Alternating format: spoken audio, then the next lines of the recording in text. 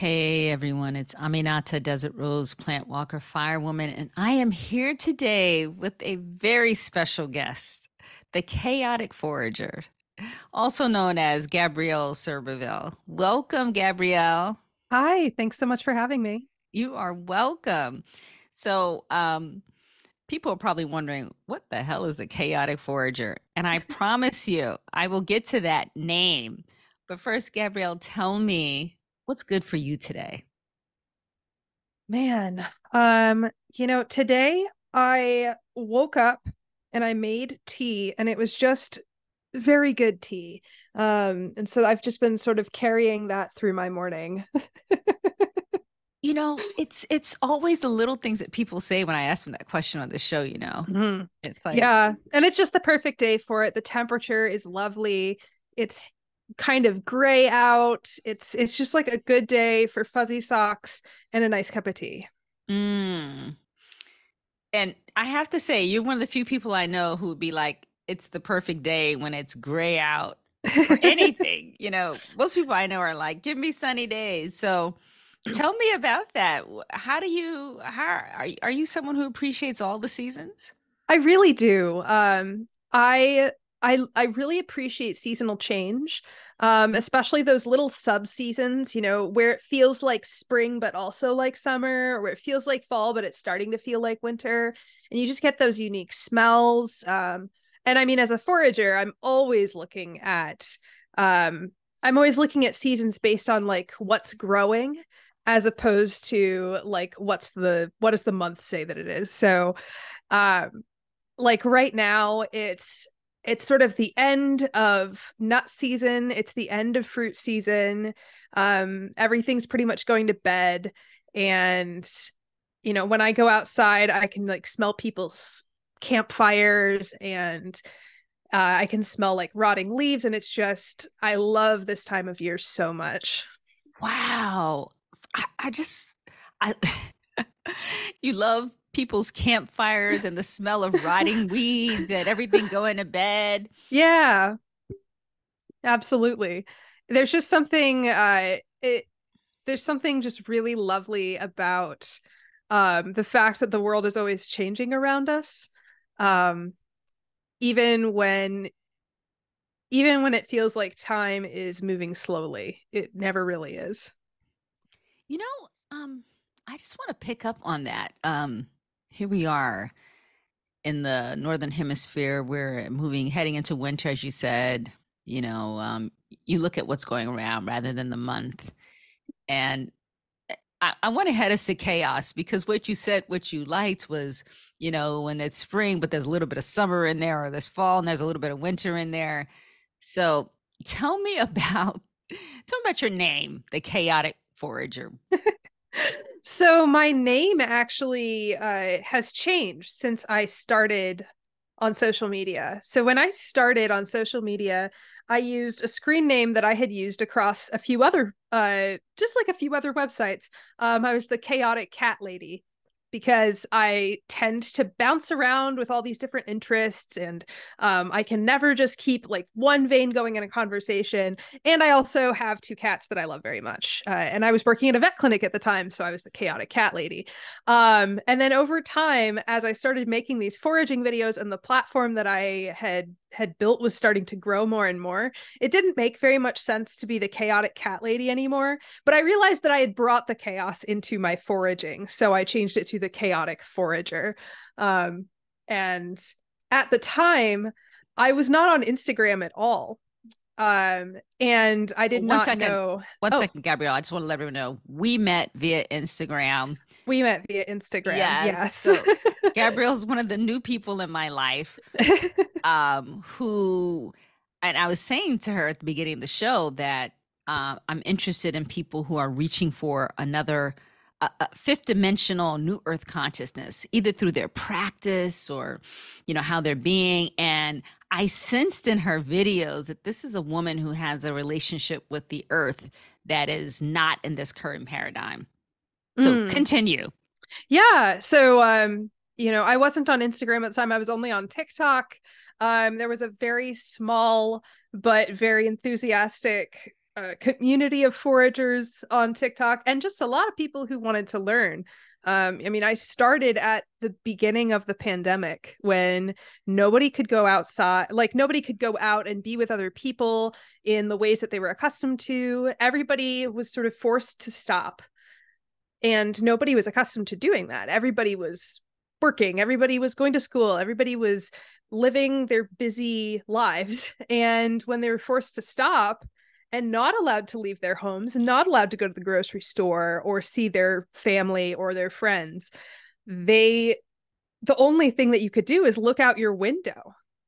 And when you looked out your window, the same window every single day for months and months, you started to notice that, hey, I have a tree in my backyard that I knew was there. I just never thought about it before. I wonder what that tree is. Hey, there's something growing over here. It smells kind of good. Oh, I have berries in my backyard. Can I eat those? And so people started asking these questions that they'd never had time to ask before. And so there was a community of us on TikTok who were very excited to answer those questions for people. And it became something that you could do even if you couldn't go out to a restaurant or go out to a movie with your friends. You could still go for a walk in a park. You could maybe even do a socially distanced hike with your friends because you could stay far enough apart. So it was a kind of remarkable time to be an outdoor educator. Wow. Okay, so we know that you forage, and forage means that you go around.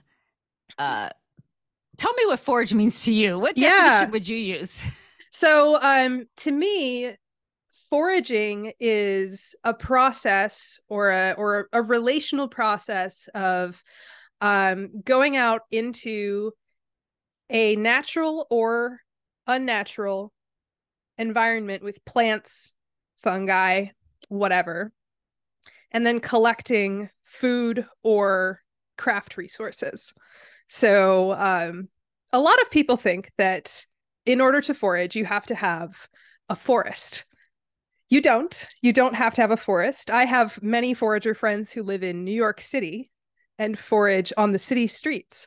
Um, I I have a lot of friends who live in very urban areas, and at the time, I lived in an urban area, and I did a lot of urban foraging. So while I wouldn't forage everything in a city, there are many things that are safe to forage, and a lot of things that people plant in their landscaping as ornamentals are actually food. Agreed, agreed. I was at my neighbor's uh as an example, and she had lamb's ears. Yeah. Hmm. Oh, yeah. Byzantium make lovely tea. The tops taste like pineapple. Wow. I'm so sad I missed out. Get I them didn't again next year. and that is the beautiful thing about them is that, these perennials as they come back and they're friends for us. Hmm. Okay, so you are a chaotic forager. We know you're chaotic because you like change. Hmm. Yeah, and you appreciate change. I need change. I thrive on change. I Mm. get I get too stuck if I have to just do one thing all the time. Hmm. I've noticed that in the jobs that I take, in the creative things that I do as a musician. I've noticed that in my foraging habits.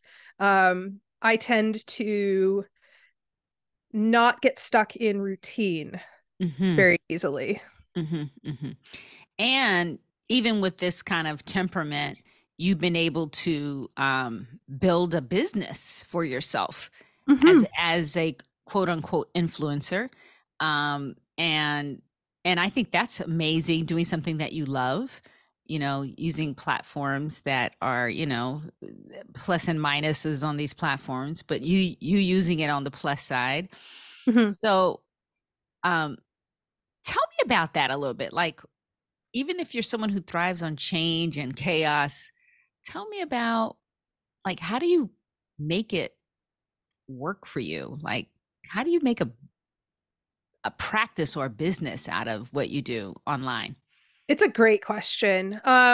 So I knew very early on that I was not going to be interested in doing a lot of things like selling merchandise. I didn't want something with my face on it. I didn't want to come up with stuff for people to buy so much. Unless I knew that it was something that people were really asking for that would help them in their daily lives. It's difficult to be an influencer who is trying to get you to buy less. Most influencers want you to buy more. And so I field all of these like brand offers, sponsorships, and things like that for like crap that I don't think people need. So I try to stick to if I do take like a brand sponsorship, I try to stick to things that are services that people absolutely do need or that people will use every day. Give me an example. Give us an example. So one that I did was for Google Lens. So Google Lens is an app on your phone that can be used to narrow down a plant identification. You can also use it to identify other things in your life, but I've done a few ads for them where I show how to use the AI to help you identify something. Now, would you be able to identify something and then eat it? No, you'd have to do other things first to make sure that what you have is what the AI says that you have. But it's a great tool for beginners. It can jumpstart your ability to find something in a field guide if you have no idea where to start. Another example would be the cell surface that I use. I have an ad for my cell phone service coming out because I use my phone all the time when I'm in the forest to navigate, to research things, to, get into my community and use like community science apps and things like that. So stuff like that I will do. If you want me to like sell plastic crap that has been manufactured by people who aren't getting paid enough for it, no, I'm not going to do that, and I'm never going to do that. So Yeah. it's just I have to be very, very picky because it's not just about making money now, it's about instilling trust in the things that I tell you are worth purchasing and the things that I won't tell you to purchase. Right. And Um, and let me ask you this, because I've struggled with mhm, this when I walk around with my phone or not my phone. mhm, So because when I walk around with my phone, I could say, yes, I'm having it just in case, but it mhm, becomes this tether to mhm. to not the moment. It's a tether It to the does. next moment. So I wonder, how do you balance that? So when I'm out foraging and I have like a very specific goal, or I just want to be out in nature because I don't just go outside to forage. I go outside because I am a part of nature and I need to like plug in. I will turn my phone on to airplane mode because I don't want anybody interrupting me that doesn't need to be interrupting me. And then if I need to check my location, or I need to look up and make sure that I have that scientific name right, or I need to upload something to like a science community, then I'll turn off airplane mode and I'll do that. But it allows me to have my phone with me so that it's there when I need it, but it's not constantly pulling me out of the moment. Yeah. Yeah. And I love that you keep mentioning science community projects, and it just sounds Mm-hmm. like you're plugged into some kind of larger community that you're serving. Tell me about that.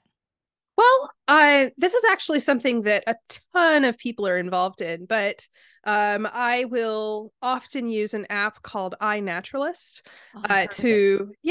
and it's a community science effort that is centered on collecting observations from the public for scientists to then use in research. So it's pretty cool. Um, I don't use it as much as I should. My partner is actually very good with uploading things to iNaturalist. I have a huge backlog that I need to that I need to identify and upload. But it's a great project because if you don't know what something is, you can use their built-in AI to kind of help you narrow things down. But there's also this community of like researchers and experts who will go through the observations that you upload and give you research grade identifications. And then researchers can actually pull specific data and use it to aid in their own research. So it's a huge thing, and it's also just really great for scientists. Yeah, it's like the light side of AI. Yeah, it is. It's the thing that we should be using it for. Instead of spying on us surreptitiously, we're like turning Yeah. on consciously saying, "Hey, I want to share this with you and Or help." like stealing artists' work and stuff like that. Yeah, yeah. Well, we got to talk about arts, Gabrielle, because I don't know how many people on the world know that you are a musician and that you're in a PhD program for music composition and computer technology. Yeah, I often joke that I got famous for the wrong thing, but I got my bachelor's degree in music Chaos, composition. chaos. It's chaos. It's all chaos. It's all connected. I got my bachelor's in music composition from Butler University in 2014, and then I took a few years and I just worked. I freelanced. I worked regular jobs. I worked at a vet clinic. I was a veterinary surgery assistant for a while. I was an office manager. I did just all kinds of weird stuff. I worked in a Jewish community center as a babysitter. I did all kinds of weird stuff. I was a Montessori teacher for a while.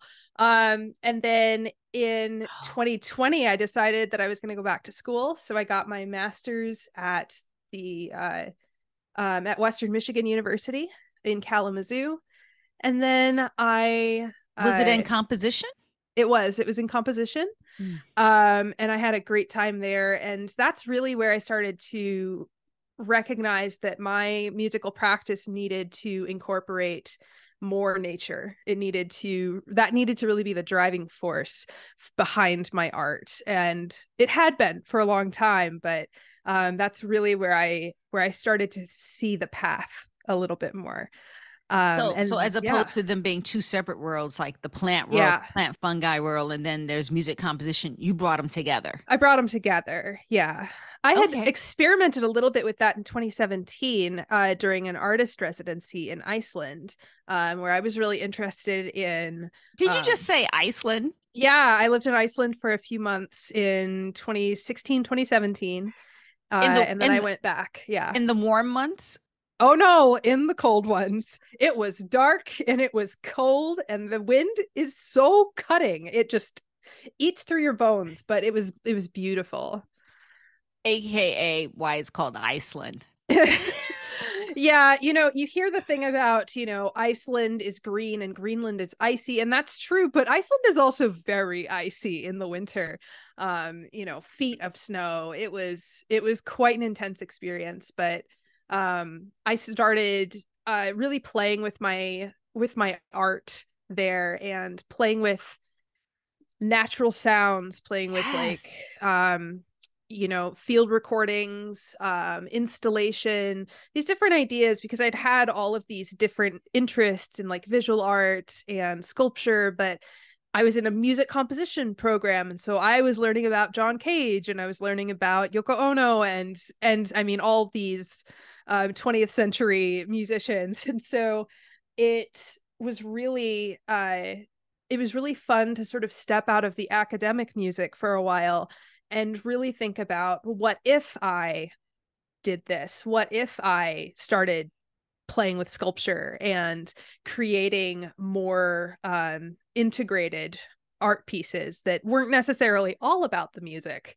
that were about the experience. So that, I guess you could say, that's really where that started. But then coming to Michigan and rebuilding a lot of what I had to leave behind in Indiana, because I had to find all new foraging spots. I had to get to know the local area. It was really just a time of massive discovery. And then I stayed in Michigan for an extra year after graduating with my master's. Um, Applied to different programs, ended up here at the University of Virginia in Charlottesville, Virginia. And now I live in the Shenandoah Valley, and it is a beautiful place. And I get to kind of do it all over again. You know, now I'm finding new spots again. I'm exploring a different environment. You know, I moved from the Midwest to the Mid-Atlantic, so there are different things that grow here. There are different growing seasons. It's really just kind of remarkable to experience so many different parts of the world and to figure out what wants to be created and what can be found here. Yeah. So, okay. So this thing about let's talk about this music and sounds, and I think you called it biodata. Did you call Yeah, it biodata? I did. Yep. How would you say what you're doing, what you're learning is like blowing up our conception of music, or is blowing up our conception of, you know, nature? Like, Sure. yeah. So something that I think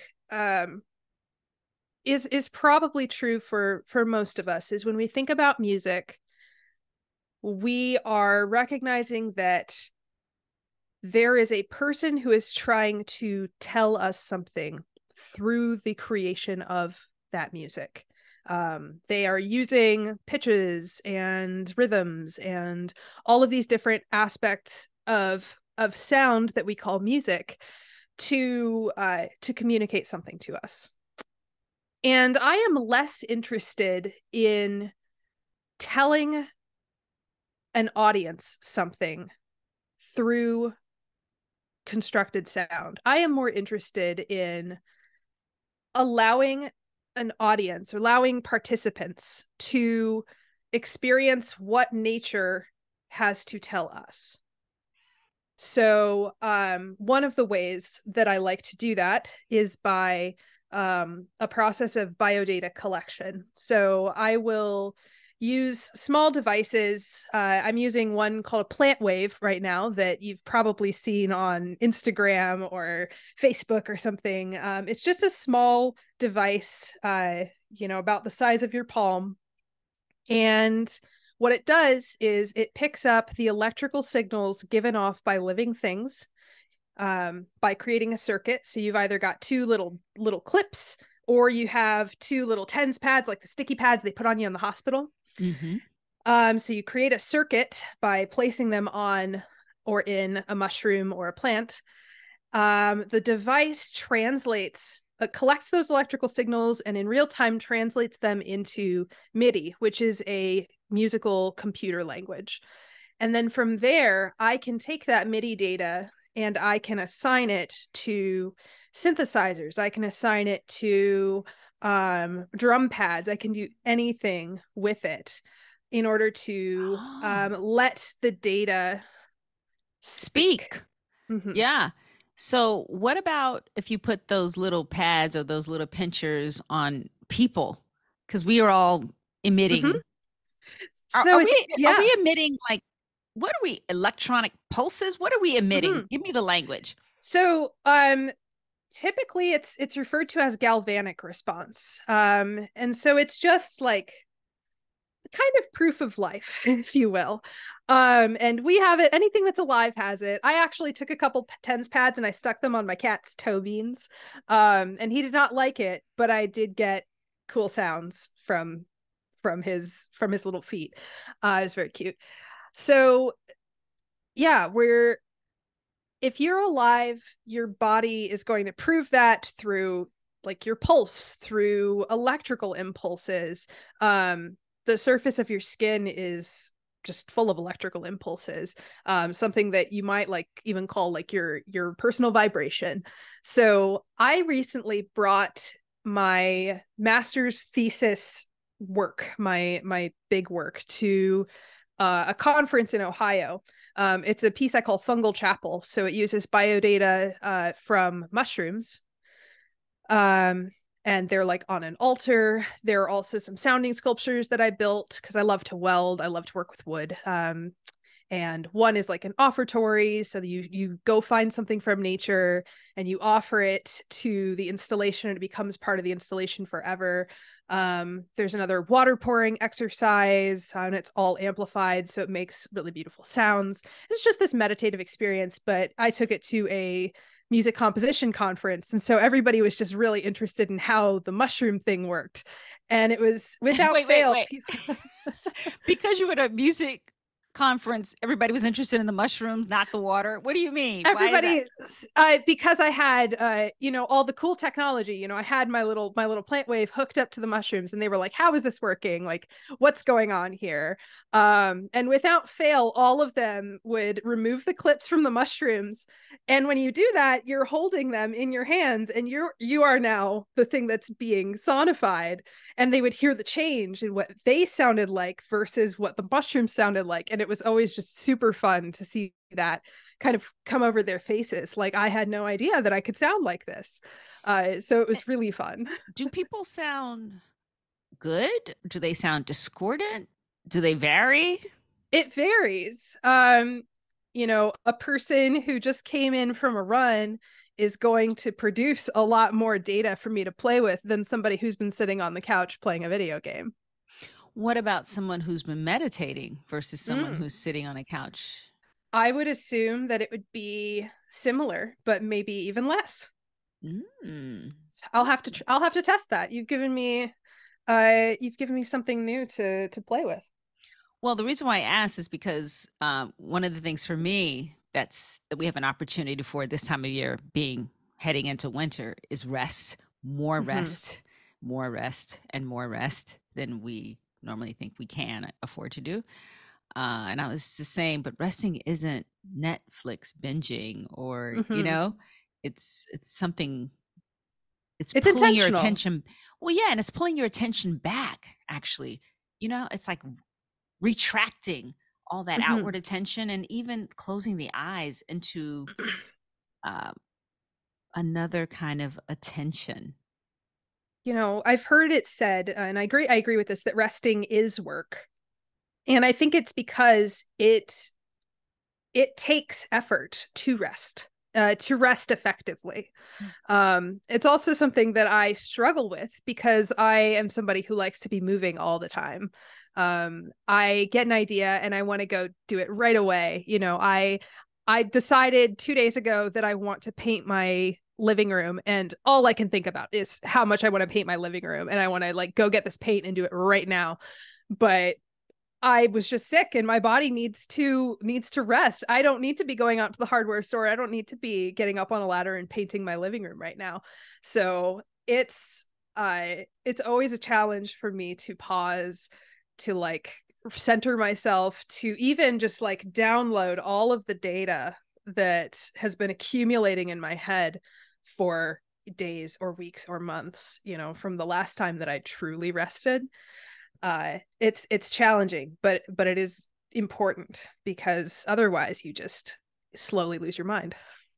I'm wondering about this because you use the term download the data. So tell us, what does downloading the data look like? I think for me, when I'm in the midst of a project or an idea, it's very difficult for me um, to be in my body all the time.